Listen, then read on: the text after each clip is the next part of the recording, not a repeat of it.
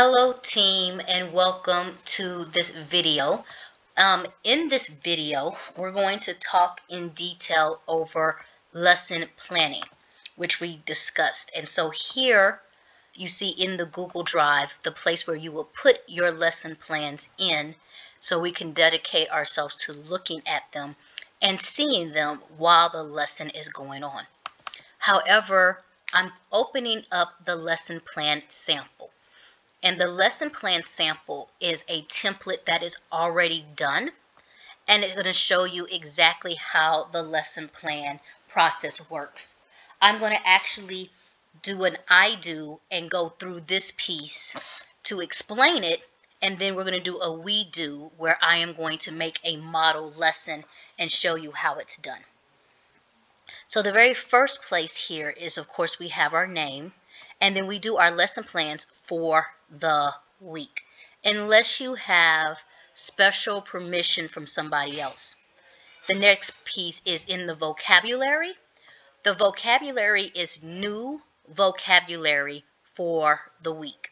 So in this case, I am teaching children gradual release, I do, you do, we do. But we want to track our academic vocabulary. So we're tracking how our students are growing through the curriculum, as well as vocabulary is very important to understanding. So when you're planning and you're looking at your units, you should be identifying the important vocabulary that is needed for that week for understanding. This next piece is very simple, where we're talking about the subject. So which subject we're teaching. In this case, I'm doing professional development, but you may be doing English, science, history, and then you're going to put your grade and your section. So this is 6th grade, A, B, C, Q, whatever section you are. And then the purpose of the week really comes from your understanding, and we talked about purpose. What is the purpose of a child being in the classroom? What are they attaining? So for me, when I wrote this out, my purpose is to drive teachers towards understanding the purpose behind planning and introduce the new lesson planning format. Your purpose may be to have students understand the life cycle in science, or have students understand the importance of environmental consciousness in global perspectives. But it's basically your one sentence of what is important that must happen. Students understand verb usage in the French vocabulary understanding. What is the purpose of the week? Every time you see students, we're working towards this goal. Every time we're in class, everything we do works towards this goal. So that's just the basic setup for understanding. Now we go into the lesson plan. For this, you see period 1, period 2, period 3, and I'm deleting this part out. This was for something different. And then period 4. This is because the way that we do it, some teachers see a math class maybe twice a day. And so we can't do Monday, Tuesday, Wednesday, Thursday, as you may not see kids every day, or you might not see your class. So we've counted out what you do per period. Period 1, period 2, period 3, period 4. So in this case, this teacher has 4 periods with their children. Some of you have just 2 periods with kids, so you would delete out period 3 and period 4 and focus on 2 periods. Some of us have 5 periods, so there's another lesson plan template that has 5, and you will plan out for your 5 periods in that place. Now, that's why we have period 1, period 2, period 3, and period 4, because we're looking at the timeline of periods within your week you have to attain to the purpose of the week, and which is your long-term goal. The very first part is very simple. This is where you copy and paste the subject standard based upon the planning guide. So if you're teaching fractions, there's an actual standard, usually identified with a number like 7.2 of what you should do, and that's where you're going to copy and paste. Now remember, for the second part of this video, I am going to do it with you. So this part I'm simply explaining. So here's the sample where I used a standard of the planning protocols, and you're focused on the standard for this period. The next piece is a little bit tricky but easy. It says, after today's lesson, students will be able to do what? And that's it. Whatever they're able to do after the 45 to 55 minutes with you is where you put right here. This is where we outline the student product. What will the student be able to do or produce by the end of class to ensure they were successful during the lesson cycle process? Now, you don't have to always do a big goal. It can be chunked throughout the week. And so I'm going to actually stop and do a sample with you so you can see it now. So real briefly, I'm going to take the time to just find a standard for 6th grade math, because I should have done 7th grade. Sorry. So I can go and do this for you. I'm going to go to Common Core. And I know we do Cambridge, but for the sake of this activity, please allow me just to do Common Core so I can grab a standard real quick, but I'm going to show you the exact same way it's utilized. I will go to Geometry, and I'm going to grab, and so what you see here is your standards here, and this is how you can find what the standards are, because they are usually given right here.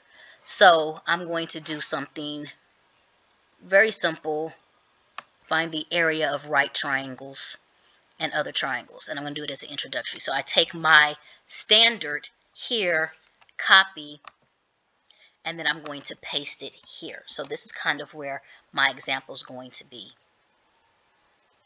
So you see here where I said copy and paste the standard, this is what I've done here. Therefore, the next piece, and I want to talk about chunking, is I need to say students will be able to. Students will be able to. And this comes straight from the standard. In this case, my standard has find the area of right triangles. That's one thing. Other triangles, that's a second thing. Special quadrilaterals, third, and polygons, 4 things, by composing into rectangle, 5th, 5 things, or decomposing into triangles, 6 things, and other shapes, 7 things in the standard. Apply these techniques in the context of real world, 8 things, and math problems, 9 things. That's why I say chunking, because this is literally a standard that teaches 9 different things. Students cannot learn those 9 things at one time. So when I look at me planning, I am planning what they can do in that 45-minute stage section. At this point in time, I am going to simply plan on introducing right triangles. We'll be able to understand right triangles and be able and be introduced to finding the area. What I've done is taken this big standard and I've broken it down to what they can attain to do in 45 minutes. They will be able to understand right triangles and be introduced to finding the area. Notice I did not say that they will be able to, because I'm not sure about my students' capacity. I am going to teach them, but after 45 to 55 minutes, I might not be able to have all students do that. In fact, that might be my period 2 class. But I at least know what my goal is today. Now let's go ahead and get into the planning for the lesson. An engaging activity. How do I start my students with the class? If I just come in and say, hello everyone, open your books, this is a right triangle, this is what you're going to learn.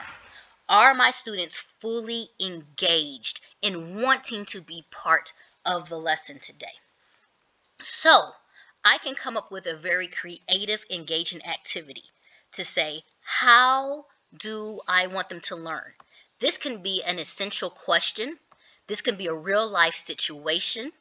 This can be a video. This can be prior knowledge or even a brain dump. So off the top of my head quickly, I'm going to think of a video. I can use a brain quiz, and I'll explain that later. And I could turn around and do a question. Now, are we going to do all three things? No. This is me planning. Now, if my internet is always not good, I don't think I want to dedicate myself to introducing with a video. Even though videos on YouTube with angles and right angles are very engaging, and that probably is the best. But unless I've downloaded it to my laptop or I know I have consistent internet, I am not going to use or be focused or dedicated to using video online. So I'm going to think of how else can I get kids engaged. Essential question. And so let's go to real quick, if I need help, what is an essential question?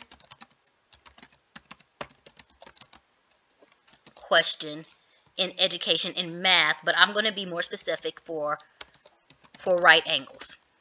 Let's see if anything is on the internet for us. What are the differences, if we look at this one, between acute, obtuse, right, and equilateral angles? What are angle bisectors? How can I describe angles? So here's a couple of ideas for angles for my questions, right? I am actually not going to use any of these. Ooh, that's a great one. Pythagorean theorem to determine if a triangle is right triangle or not. However, I'm using grade 6. So while this is a great way to kind of start doing your mind, I am still going to look at something else to make it a little simpler. And I am going to start my kids with the brain quiz of, am I right or not? And this is a brain quiz I'm literally making up right now. Quiz where students are determining, you have to catch me, I'm sorry, if a shape is right or not. So, triangles, I'm going to make a small little piece of paper and have kids work together in partners to determine if something is right or not. And in doing this, they're actually going to be working on previous vocabulary and understanding. That is how I plan to introduce it. That's why I look here and say the purpose of engagement activity. My purpose is to provoke thought, inspire question, introduce a concept. What is the reason why we're doing it? In this one, I'm actually checking prior knowledge. If I give them this activity before, I'm checking to see what do they actually understand. So I'm checking prior knowledge / checking vocabulary. Because do they know what a right angle is? Because this will help me understand where we are in determining area later. So my engaging activity should only be 5 to 10 minutes. And this quick little brain quiz is going to be 5 minutes. Now, this is where we go into the gradual release. This is where we introduce the I do portion, which the teacher directs the idea and concepts of the lesson. We introduce methods, understanding, ideology, and skills. During this time, the focus of the class should be on the teacher. And this is where I know I have up to 15 minutes to plan out what I'm going to do. Now, this is a 2-part lesson where I'm focusing on will students be able to understand right triangles and find the area. So in this case, I'm definitely looking at this engaging activity, but I am also focusing on me explaining, teacher will explain, what a right triangle is by using academic vocabulary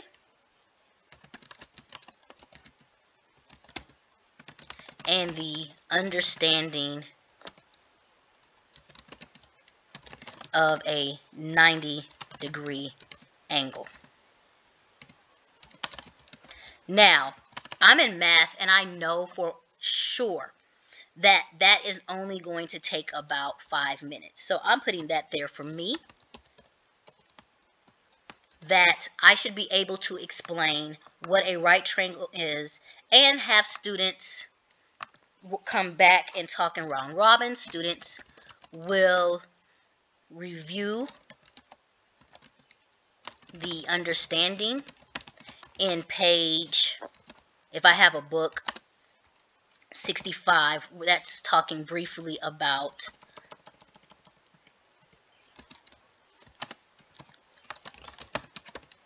now, when I say they will review the understanding in page 65 in textbook, I am only talking about the vocabulary portion, that they can understand what a right triangle is.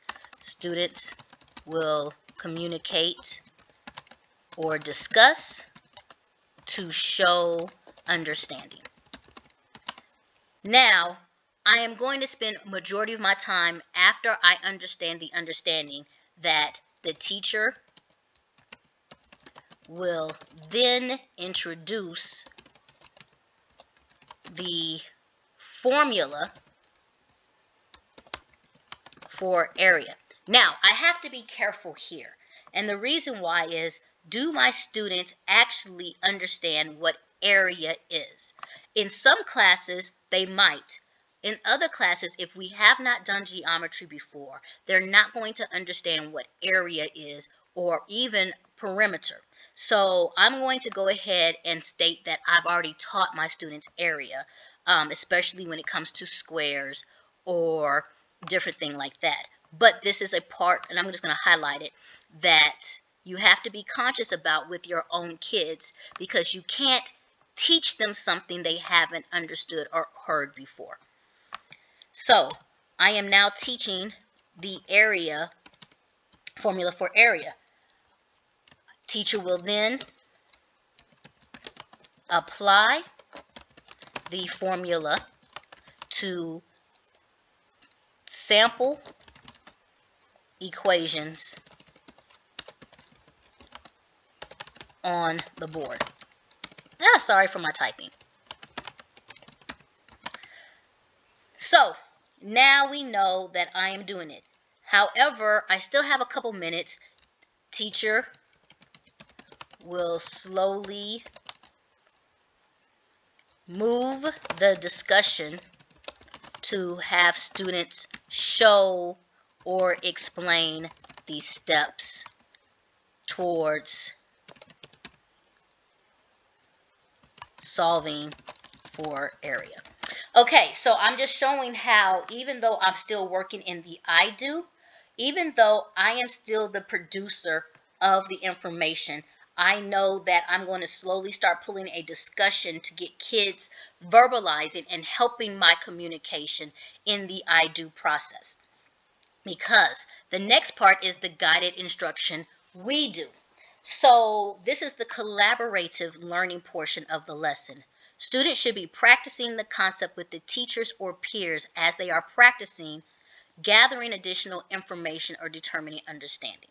So remember here where I have said it, that I am still at the board, and I might be like, Johnny, what's my next step? Tony, what's my next step? Now when we come to guided instruction, I'm going to separate this, since I have 15 minutes, to be more purposeful. So I am going to go ahead, and teacher will let the students completely lead solving 2 problems on the board.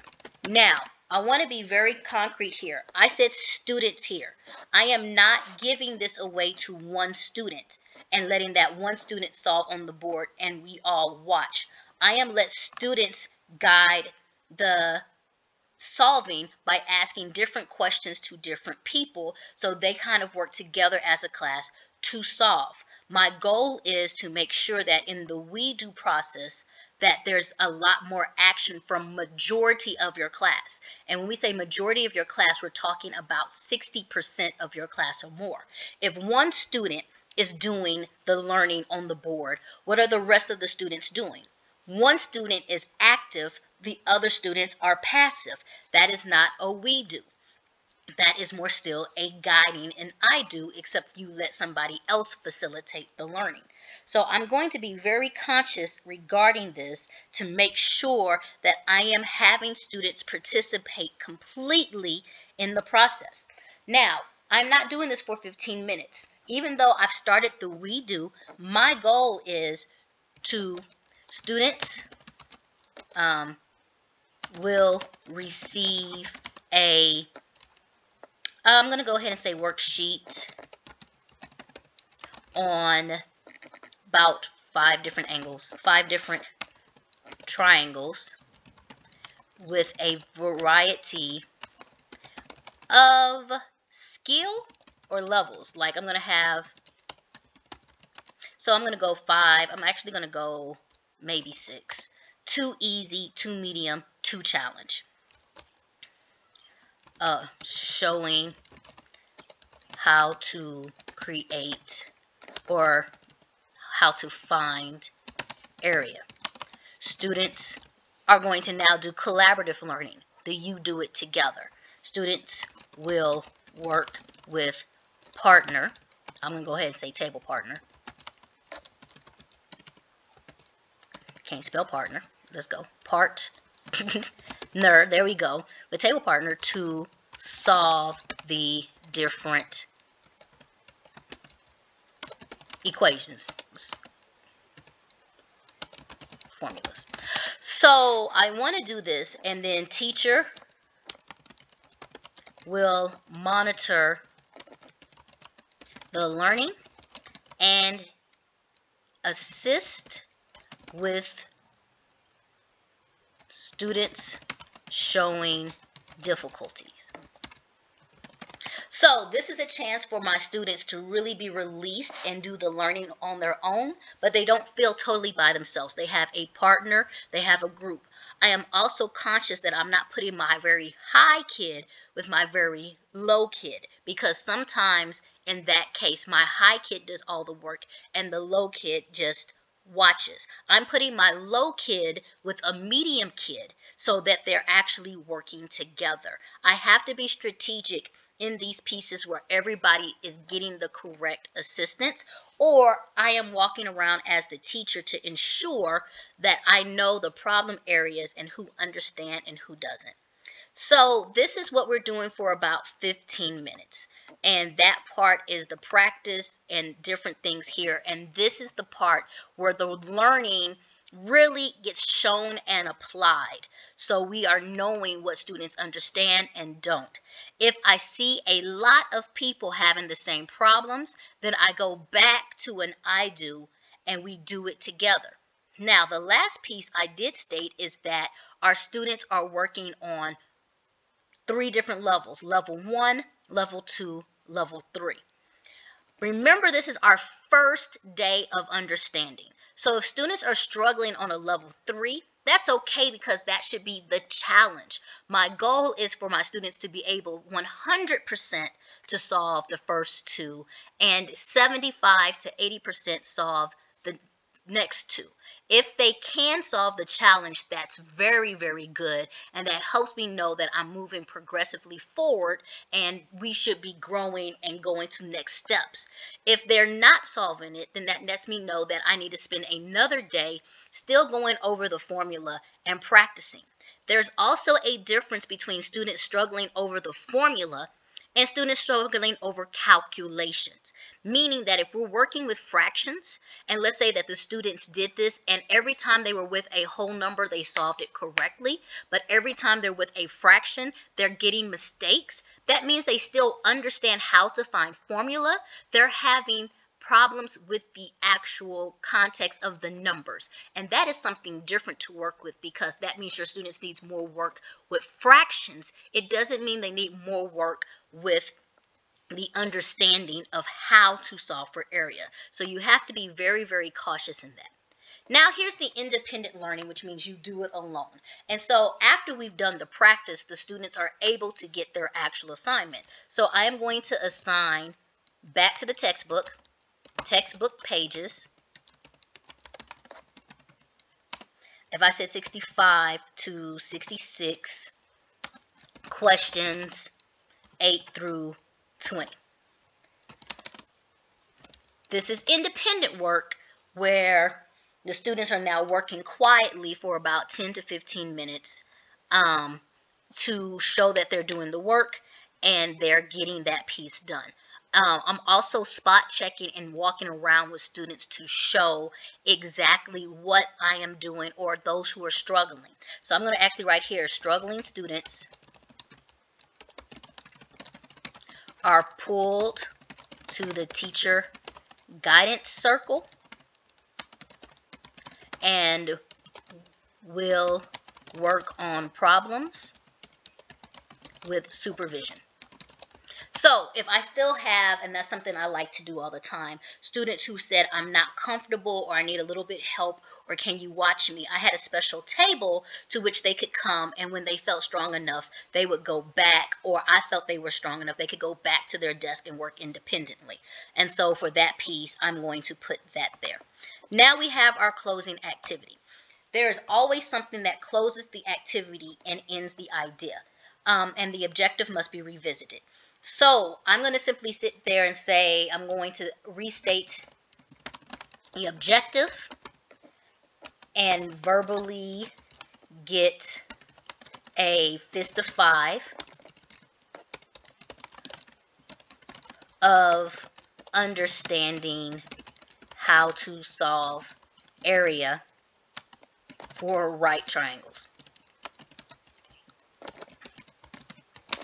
So for this case, I'm not going to do an actual exit ticket. You can.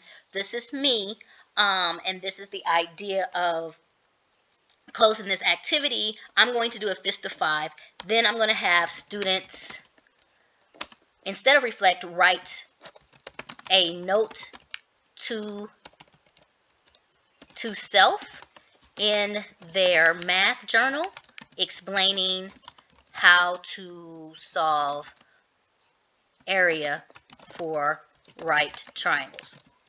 So instead of me having them write full notes here, if they're getting it, I'm just going to have them write like a Twitter tag or a self-reflection in their math that explains how to do it. And this is a great closing activity because it helps them revisit what they have learned. Did we hit the objective? And they also now have a note in their notebook for them to be able to come back if they need help remembering how to do that.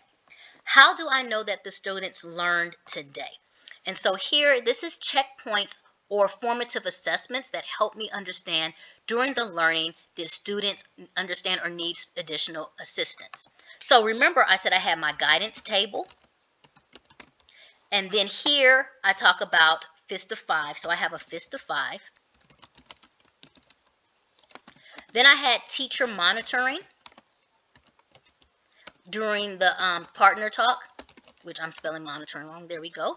And then I had partner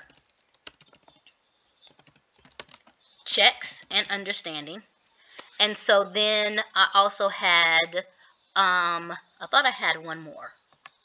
Oh, I had the partner worksheet. So these are different ways that before I even assigned the final assignment, except for the fist of 5, that I was checking to see how they were learning. This is why I looked at this way. Now, in the lesson plan, it says, in what ways will I differentiate the learning this week?